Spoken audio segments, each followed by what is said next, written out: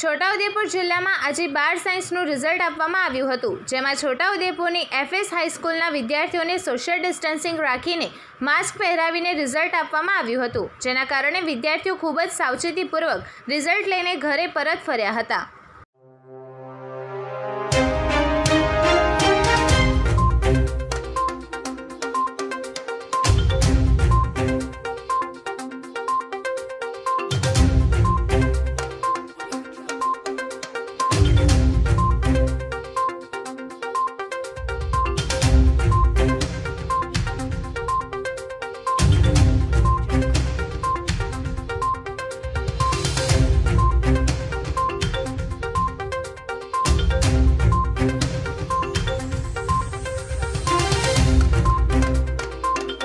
છોટાઉદેપુર ખાતે એફ.એસ.હ સ્કૂલ કે જ્યાં બાર સાયન્સની સૌથી વધુ સંખ્યા છે, ત્યાં સોશિયલ ડિસ્ટન્સિંગ સાથે અને માસ્ક સાથે વિદ્યાર્થીઓને ધોરણ 12 સાયન્સનું પરિણામ વિતરણ કરવામાં આવ્યું અને બાળકોએ ખૂબ ગંભીરતાથી સોશિયલ ડિસ્ટન્સિંગ જાળવી માસ્ક સાથે પોતાનું પરિણામ લઈ અને ઘરે પરત ફર્યા।